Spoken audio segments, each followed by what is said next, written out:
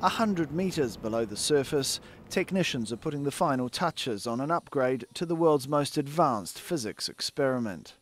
The Large Hadron Collider sends tiny particles through pipes at speeds just shy of the speed of light at almost 300,000 kilometres a second. But an initial design flaw stopped the machine from running at full power.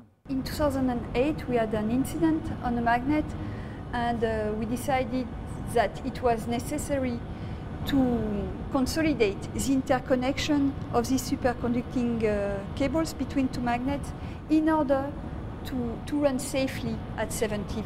So during the first 3 years we ran only at half energy, 4 TeV, which was nevertheless sufficient to find the Higgs boson, for instance, and many other things.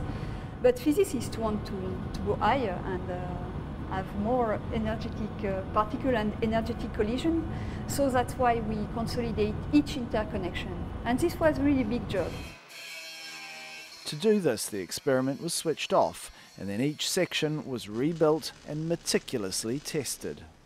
Well, much of the focus of this upgrade has been on strengthening 1,700 of these copper linking cables. They're important because they connect the huge electromagnets inside these pipes. The electromagnets are very important to the experiment because they direct the beam of particles as it travels along this 27-kilometre long loop. At full speed, particles travel around that loop 11,000 times a second. Then they're put on a collision course with a second beam travelling around the pipe in the opposite direction.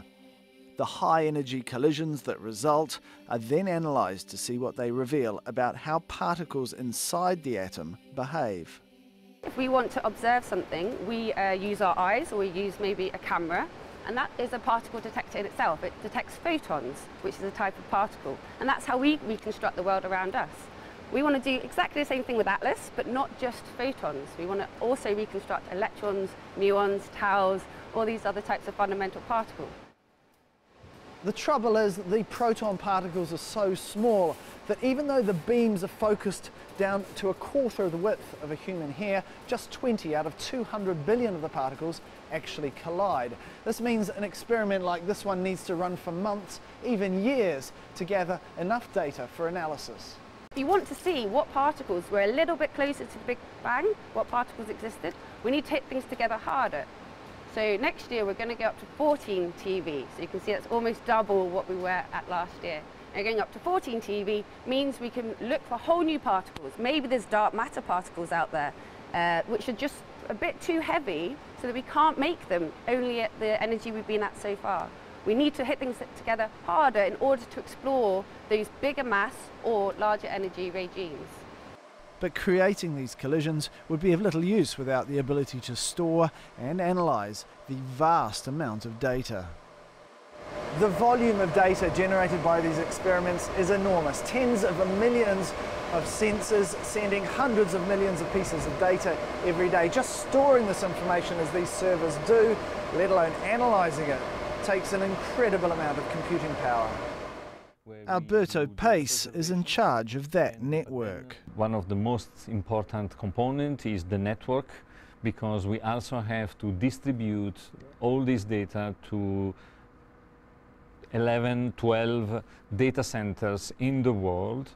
Then we'll also redistribute them to several hundreds high-energy physics laboratories, universities, physics departments that are doing research in high-energy physics.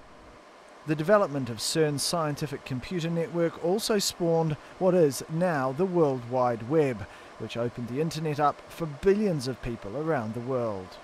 We have immediately seen as the internet as being one of the main tools to allow international scientific collaboration across all the borders. So we've been really at the heart of and the inventors of the World Wide Web as it is known today.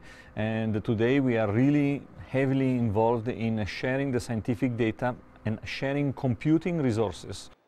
Discoveries from the experiment have already given us a better understanding of our physical world.